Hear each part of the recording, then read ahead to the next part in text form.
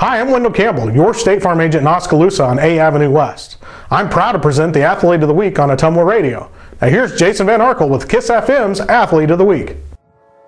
Oskaloosa quarterback Cole Henry, the Ottumwa Radio Athlete of the Week. He threw for 2,129 yards for the Indians, completing over 60% of his passes and tossing 22 touchdowns. At the end of the regular season, we asked him what made the Oskaloosa offense so lethal. Your offense has been clicking on all cylinders. The numbers prove that out. You personally are fourth in Class 3A in passing, third in passing touchdowns. The offense is fifth overall in Class 3A in points scored. This was a good offense last year, and a little bit different this year, obviously some different personnel. What has allowed you guys to be so successful?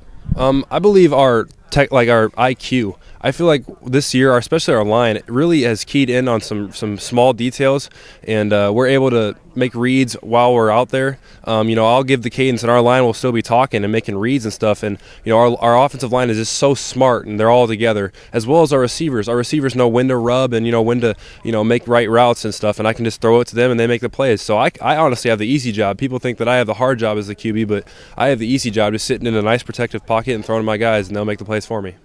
His head coach, Jake Jenkins, says Henry could have had an even bigger year statistically if Oskaloosa hadn't been so dominant. And so there's a lot, and you think about Cole. Cole has played several games he hasn't played in the second half.